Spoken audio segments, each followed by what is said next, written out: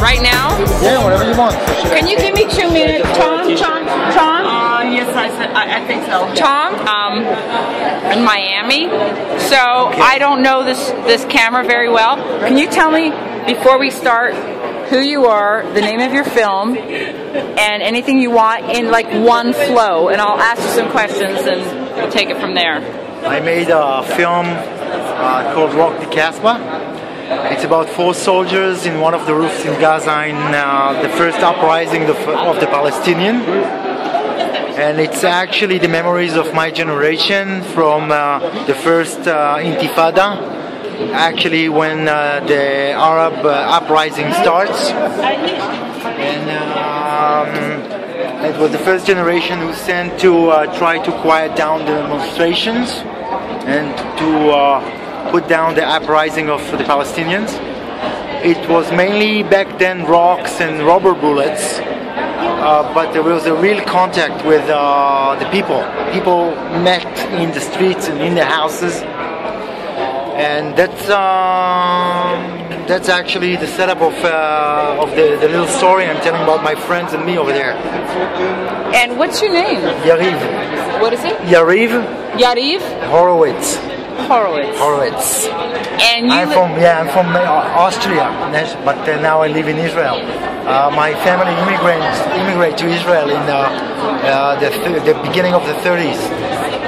And can you go through the,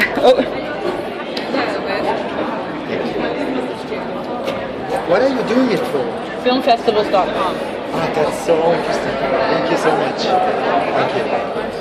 And before we go, I'm going to take, you have a card?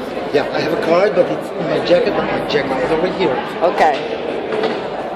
But you'll find me, I'll find you before we leave.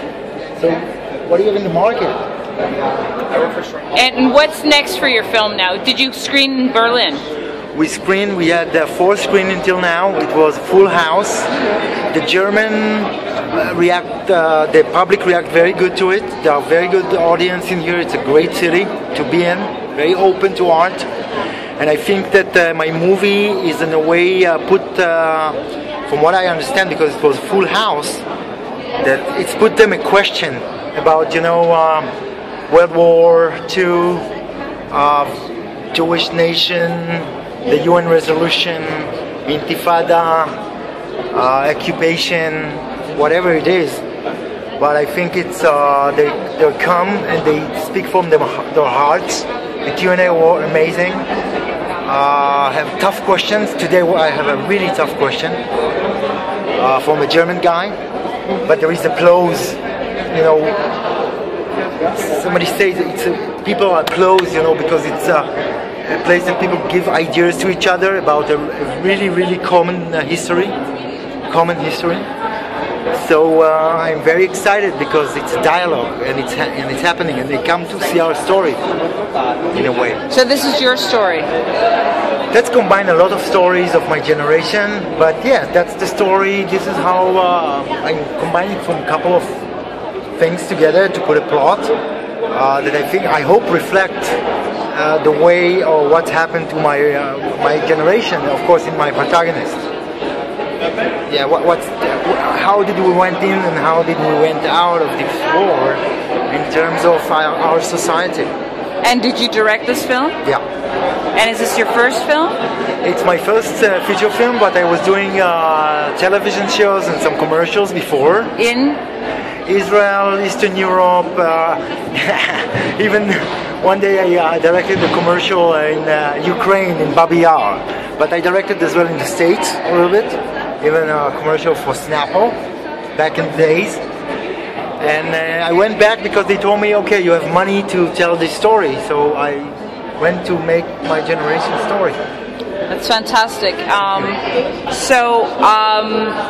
Well, and what's next finally on the festival circuit for you? I know that we have a very good sale company, Film Boutique, and I know that they approached them, and and we have some theatrical release as well. So where is it going next in terms of theaters? Which countries? I can't tell you yet, but I'm very surprised by so many different parts of the world want to hear the story and feel that it's a story that worth to tell about a generation in the Middle East, very Western cultured. My movie called Rock the Casbah because it's a war between cultures, between rock and roll, Israeli pro-Americans and European, and between the Casbah with the sounds of muezzins. So it's a lot about the cultural war as well. And well, we thank you very much, and best of luck on your film.